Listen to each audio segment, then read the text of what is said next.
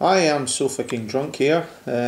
Basically, I've been watching beer reviews on YouTube for ages, and I thought, how hard can it be? But it looks like it is pretty hard, because these guys that I watch, they know what they're talking about, and basically I don't. So it will be pretty hard.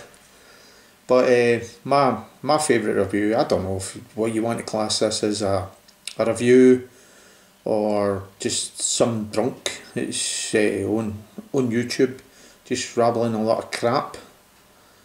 But my favourite beer is in that glass there. I probably made an arse of that, lining the bottles up behind it. Probably give you a giveaway of what it is already. I'll zoom in my wee glass, which was at the Great British Beer Festival at Earls Court there in August. It's an absolute mecca for beer drinkers, and if you've never been, I suggest you do. It was the 40th year of CAMRA. Absolutely outstanding, the boys campaigning for real beer drinkers out there. Anyway, never even said what that was. That was my wee festival programme, which was absolutely fantastic. As I said, it was a mecca for beer drinkers. But what I'm going to say is, I'm not like any other beer reviewers out there. I'm a bit of a greedy git, as you probably see. That was 1, 2, 3, 4 crowns getting slapped there. And there they are. My London... Oh, that one's upside down, lad. My London Pride crowns. Yes, guys, that is my favourite beer just now.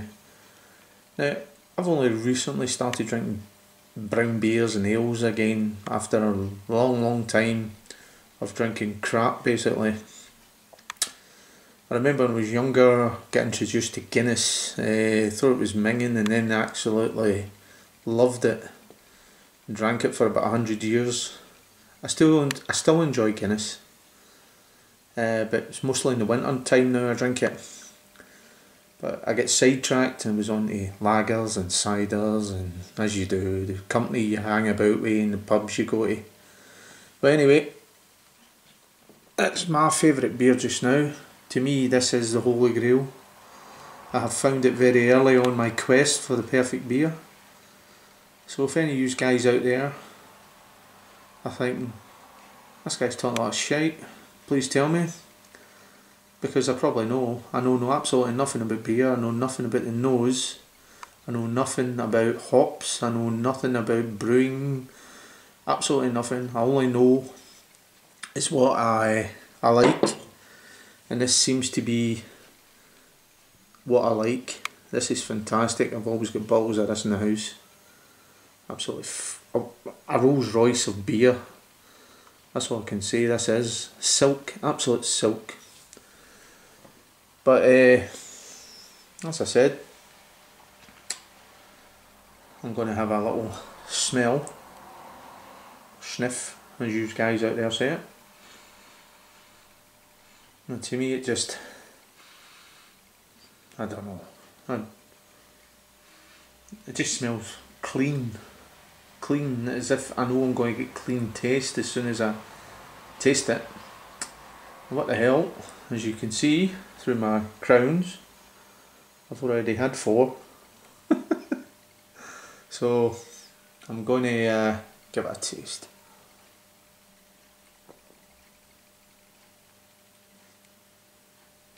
Oh my god, that is absolute silk. But as I said there at the start of this video, I know absolutely nothing about beer or reviews. All I know is I've drank lots of it over the years on this earth even. So any of you YouTube guys out there who maybe watch this beer review or maybe not, leave me a comment. Tell me where I should go, my quest for the perfect beer.